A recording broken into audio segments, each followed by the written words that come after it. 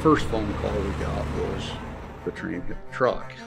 30 minutes later, it was truck hit the train. You're kind of numb, a little bit of shock, trying to get everything wrapped around in your own head on what the hell just happened. I wish I would have engaged the insurance company better. I wish we would have had better guidance to help our witnesses. Me being one of them. I got grilled several times in depositions, and I could have been probably prepared better. I've seen several witnesses tell the truth, and the jury did not believe a word. When something bad happens in a trucking accident, that's all over the news, and you can see it. Why? The video cameras are there.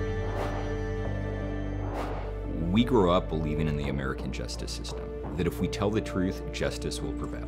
Over the last decade, there was a 967% increase in the verdict size against trucking companies.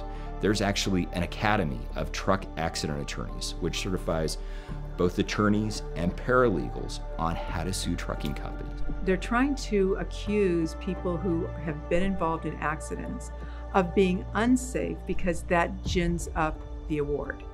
Well, what do you mean? You don't believe in safety? Well, yeah, I do, but okay, well, couldn't you have done enough? Well, then you start thinking, well, okay, yeah, I guess I could have done that if I'd have thought of it. It's like, okay, that's ridiculous. Now you're opening yourself up and you're creating a straw man argument.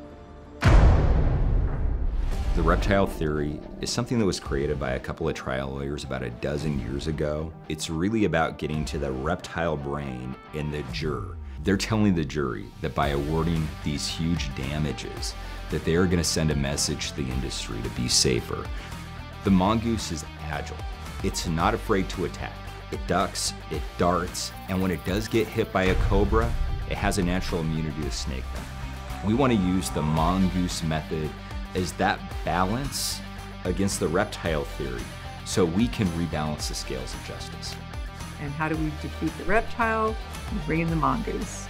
Dr. Kanaski is a neurocognitive behavioral scientist.